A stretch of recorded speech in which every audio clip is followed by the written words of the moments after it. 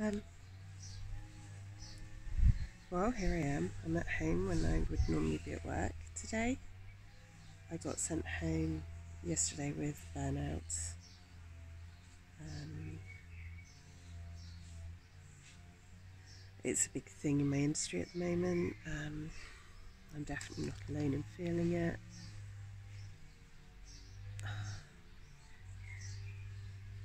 I'm not quite sure what to do next. I contacted the local mental health support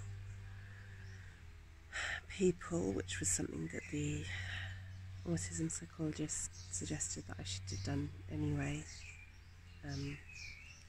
So I contacted them a little while ago. They phoned me while I was at work last week and I couldn't face phoning them back, but yesterday I forced myself to.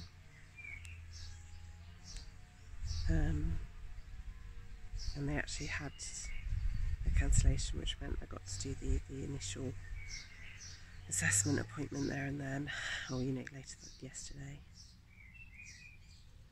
So I've got some mental health support coming. I didn't feel especially listened to. I'm feeling very awkward and heavy at the moment. I wanted to talk earlier, but it was like my lips were glued together.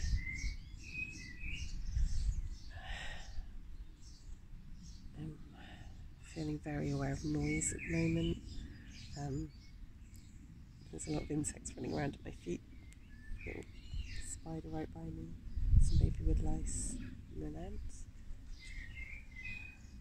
Some other stuff I don't recognise, and I'm just very aware of everything at the moment. There's a plane overhead that can hear the pigeons flapping their wings, birds singing and squawking, someone mowing their lawn. My brain's having even more trouble than normal working out which sounds are important and which ones are just background noise that can be ignored.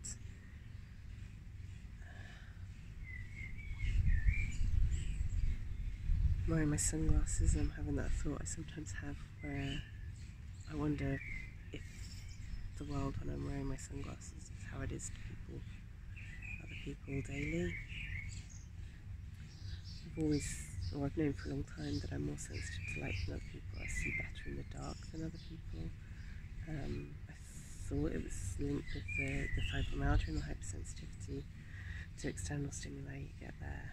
But my sister's the same, and she doesn't have fibromyalgia, but she's neurodiverse in her own way. She's got dyslexia and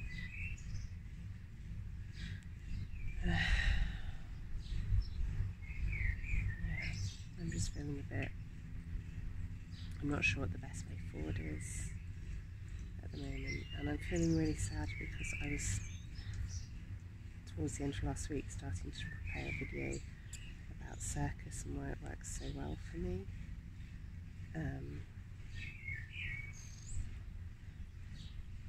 And talking about the things that I'm passionate about, wanting to make some videos about my special interests and about ways I stim and stuff that makes me feel good. And at the moment I just can't, and feeling very trapped, and I'm not sure how to get through this feeling. And the worst bit is I'm not alone, A lot of people feel like this at the moment.